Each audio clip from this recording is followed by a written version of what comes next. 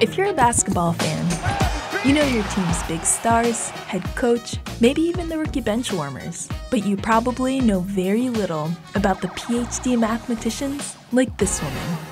Her job is to crunch the numbers of the game. We're all in sort of an arms race to acquire information. And she's turning basketball into a hard, cold science. My name is Ivana Seric, and I'm a data scientist.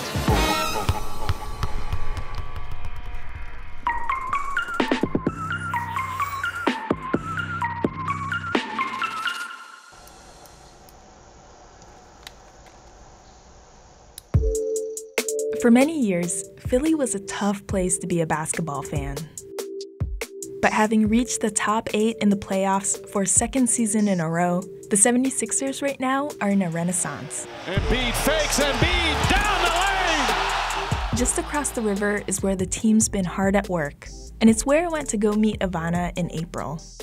This 125,000 square foot facility comes with all the features you'd expect from an NBA training complex. It also features the office of people like Ivana, who support the team behind the scenes.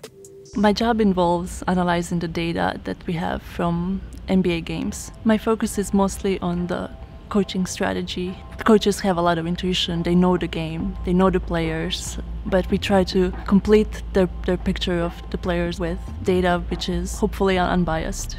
Ivana is part of the Sixers' 10-person analytics team. The work of these statisticians has already forced a profound change in the game of basketball. Teams are taking more three-point shots. Embiid for three! Even though we make them at lower percentage than the shots closer to the basket, but they're worth more points and the trade-off actually pays off. Take a look at this clip from the 80s. See how all the players are bunched up right by the hoop? Compare that with today. More and more of the action is taking place at the three-point line. Of course, it's not just basketball that's been reshaped by analytics. Businesses of all kinds are tracking a ton of information they never tracked before, thanks to new sensors, improvements in computing power, and plummeting costs in data storage. Data scientists are the people making sense of that information with a combination of statistics and computer programming. The profession's expanded rapidly in recent years and comes with an average salary of $130,000 a year. Much of the data Ivana works with comes from technology the NBA adopted in 2013. Every NBA arena has cameras that record the games, and then from those cameras they can extract player locations on a court. These cameras record 25 frames per second, so for each basketball game there's 1 million of rows of data. And that allows Ivana to analyze plays that were previously difficult to track. For example, take the pick and roll. It's one of the most important plays in basketball. It involves one player setting up a human shield to help a teammate shake off an opponent. So we can look at each player, how much they run pick and rolls and how good they are at that. And then we can select a player and see how often he's going to pass out of the pick and roll, how often he's going to shoot. And how would that help you develop a strategy for the coaches? So we could, for example, this player, he's going to pass pretty frequently. We can say this to the coaches and they're going to decide on the defensive strategy for that player. But this makes Ivana's job look simpler than it actually is, because she spends a lot of her time coding to extract the information she needs. And I tried really hard to get her to talk about what exactly she looks for.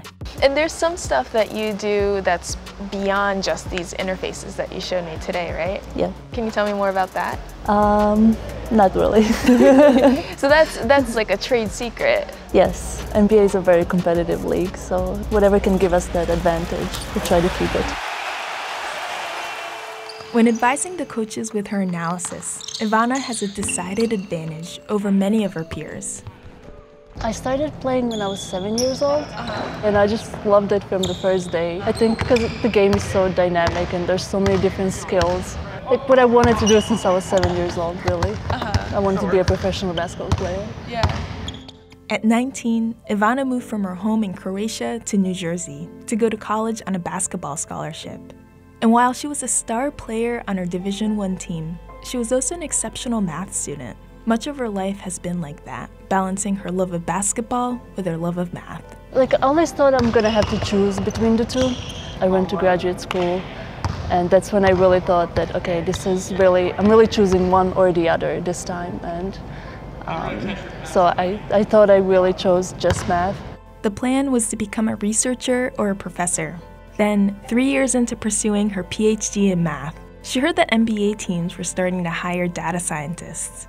But only 26% of data scientists are women, and Ivana didn't like her odds. When I saw the job posting, I didn't think I would actually get the job. I thought because being a woman in such a male-dominated field, they would never really consider me or give me a fair shot. But this prediction turned out to be wrong. She's got both the technical and basketball backgrounds, which is sort of the ideal mix. Her ability to kind of capture these kind of complex insights and then share them with players, with coaches, with executives in a way that makes sense to us is super valuable and frankly not that common. The next evening, I attended my very first NBA game. It was the last game of the regular season before the playoffs, and my chance to catch up with the ultimate beneficiary of Ivana's work, the Sixers head coach, Brett Brown. The team has had a great season so far. What role do you think analytics has played in that success? I mean, I think it's played a significant role in our success and in many, many others. The NBA playoffs are going to start in 3 or 4 days, and immediately we'll get sort of an analytical assessment on the strengths or weaknesses of an opponent. You can assess play calls, good or bad ones you should do more, ones you should avoid. Really, I think it's going to continue to grow and play a significant role in the design of organizations and coaching staff's beliefs. That night, even though none of the starting players played in the game, the Sixers ended up crushing the Bulls. A month later, the Sixers ended up advancing to the conference semifinals and suffered a tough defeat at the hands of the Toronto Raptors. Is this the dagger?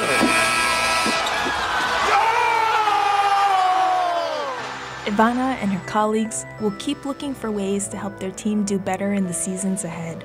But the Sixers' victories on the court won't be the only way she's measuring her success.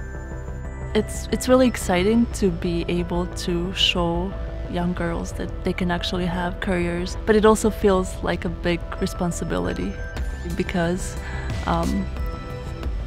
if I don't do well, it's gonna seem like a woman cannot do this job because there are not so many of us. It's a big part of what motivates me every day to be able to show young girls that they can succeed in STEM fields and in sports.